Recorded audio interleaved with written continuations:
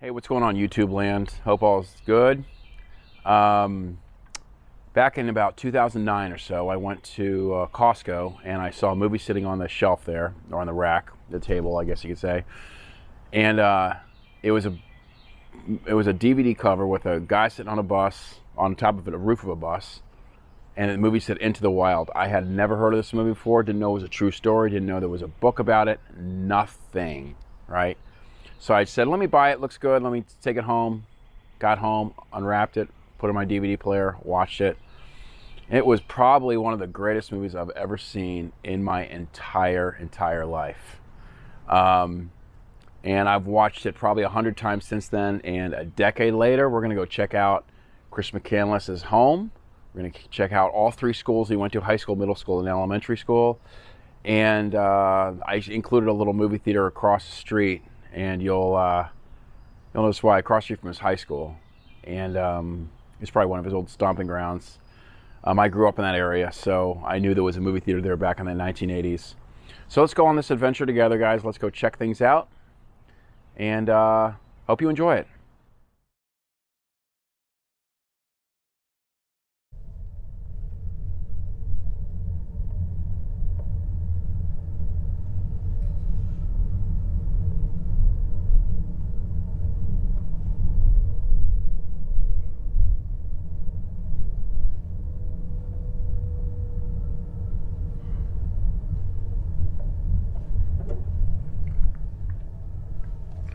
So this is Woodson High School. This is where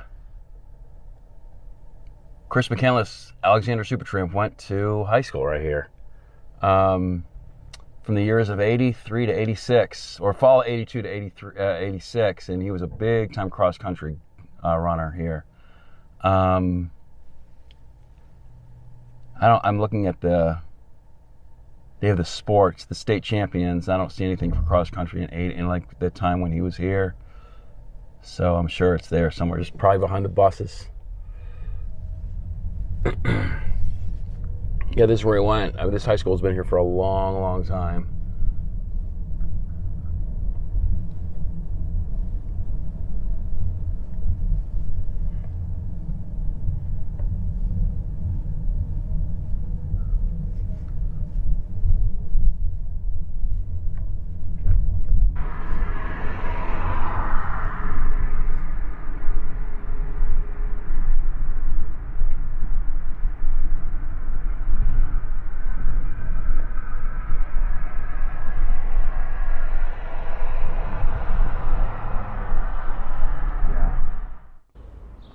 So this shopping center here is most likely one of his stomping grounds, and it is across the street from his high school, Woodson High School, and there's a movie theater here, as you can see here.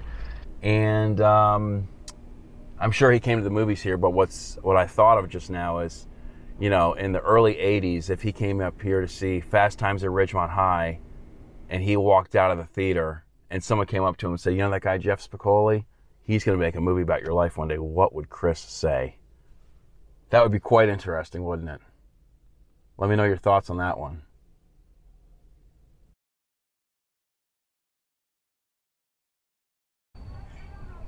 So this school here, this is Robert Frost Middle School.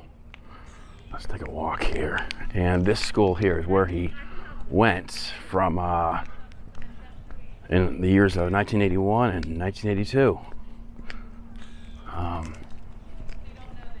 Oh, this tree in the way. Yeah, this is where he went from. This is where he went to middle school in 1981 and 1982. It's called Robert Frost Middle School. Not much history about this school here, but this is just down the street from his high school, Woodson. It's actually right behind it, believe it or not, in Fairfax, Virginia.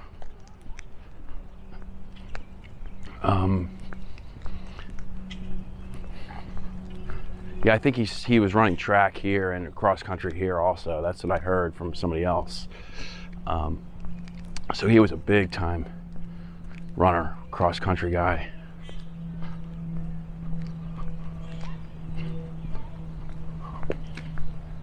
So we're walking down to his elementary school right now. A place called Canterbury Woods Elementary School. And this is where he went. when he was a kid, and apparently his dad put him in some gifted program because he was really, really smart, and he hated it because he had to work too hard. So yeah, this right here is the this is elementary school, Canterbury Woods Elementary School, right here.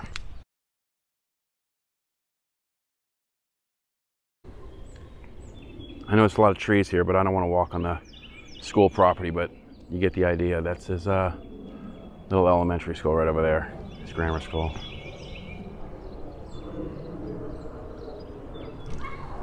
So I'm walking up the street right now. This is the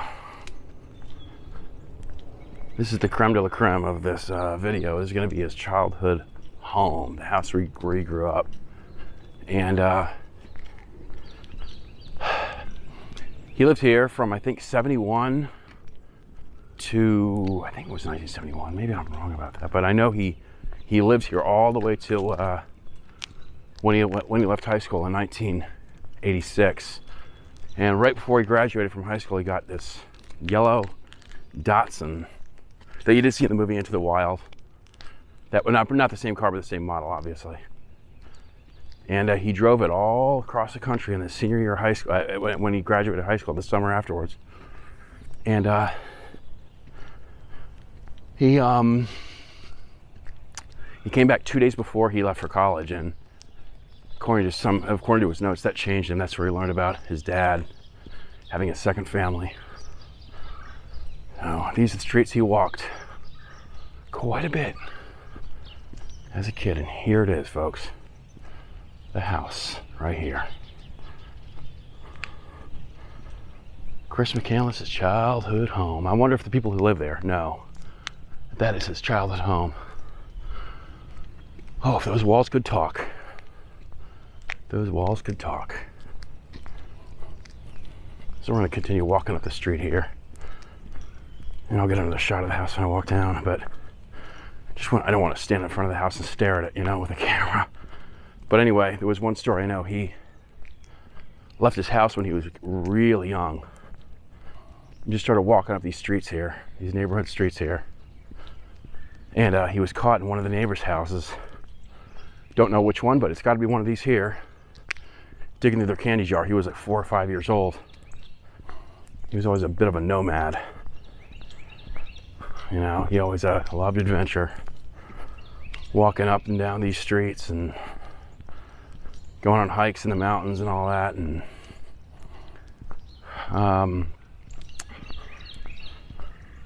just being free, you know. That was his whole thing. He loved freedom. He absolutely loved freedom. So this is the neighborhood here, guys. This is where Chris McCandless grew up.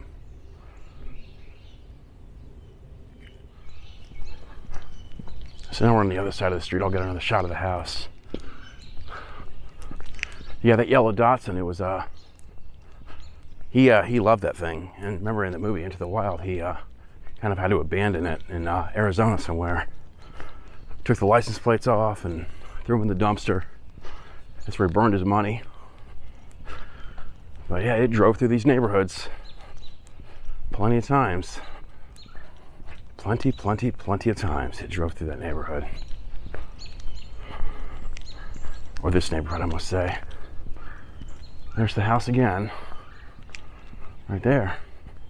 His dad worked for NASA, I think. He was something that had to do with space engineering, and you think he would live in some huge house, but no, they were pretty modest people.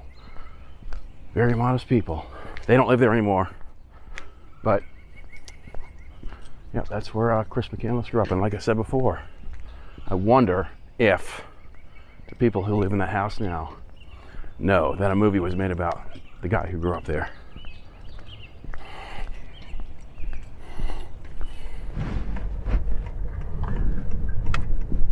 So just cruising through Chris's neighborhood right now in my car here, and just looking around at things here, and the stuff I showed you before. And I know when he was in high school, he would, on his cross-country treks, like his practices, the guys would go out and they would literally get lost somewhere, and they would get their bearings, and they would haul ass back to the school. And it was kind of like the way he did it in Into the Wild, you know? I mean, he would literally want to get lost, find his bearings, and find his way back to the bus. And that took a lot of courage, you know? It took a lot of emotions, a lot of courage. It was something that people don't do these days, you know? He had a lot of courage, and he loved freedom. And he just, he was an inspirational guy. I mean, he inspired a lot of people. And I think basically if he came back, if he made it past that river, coming home, I think his motto would be, don't do what I did. You know, if you want to do it, learn the ropes, and to get your education, basically your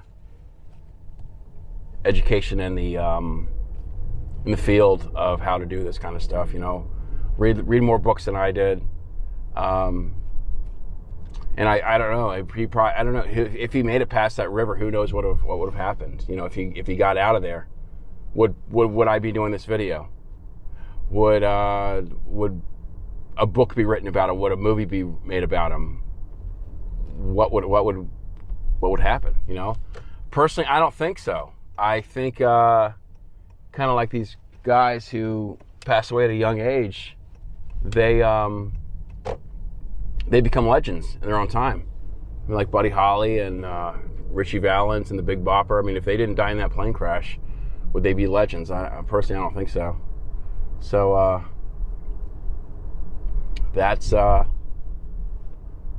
think that's how it stands. I don't think I'd be doing this video right now if he were alive, personally.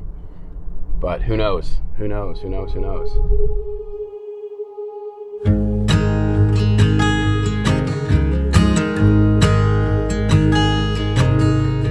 Oh my child, I know you're hurt and you can't let go. It's not your fault and you don't deserve all the bad and the hurt.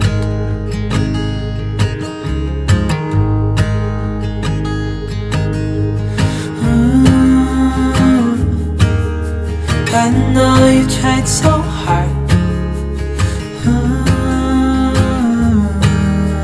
I know you've done your part. It's not fair. You did your time.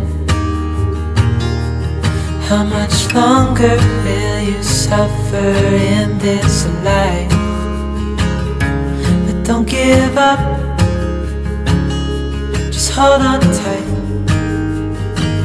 It'll be alright.